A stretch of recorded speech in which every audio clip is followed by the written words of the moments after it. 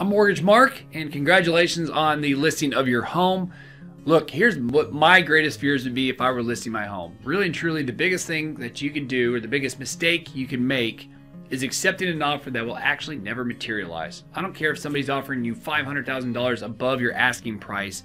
Fact of the matter is, if they can't close, it doesn't matter. And what you've done is you've wasted your time and gotten the emotional high thinking, oh man, I'm going to sell this home for a whole lot of money.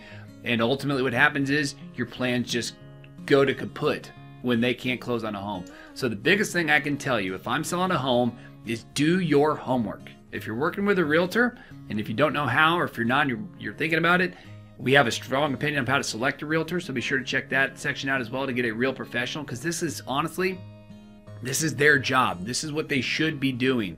And if they're not, you need to be following up with them to make sure they do it. But when you guys get offers on the table that come to you and say, hey, I want to buy your home, ask the right questions about how to accept that contract. And then the other piece, okay, so man, I got a good contract here. Clearly the other, fear, which or really it's just a need to know, want to know to help prep for your future, is how much you're actually going to make from the house, how much you actually get to keep. It's not how much you sell it for and that minus your mortgage. There's a whole payoff system that goes into taking all the fees out. We have a seller net sheet. Check that out. It'll help you calculate very closely what you're going to get at closing.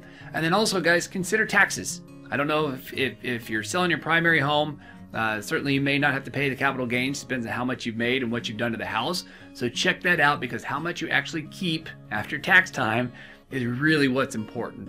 So figure out those two things. One, make sure you're taking an offer that's actually legitimate and real. Again, there's a whole section about that. And then number two, make sure you know your numbers and know not just what you're going to get today at closing, but what you're ultimately going to keep. If you guys have any questions, call us. We are more than happy to help, and we look forward to potentially working with you.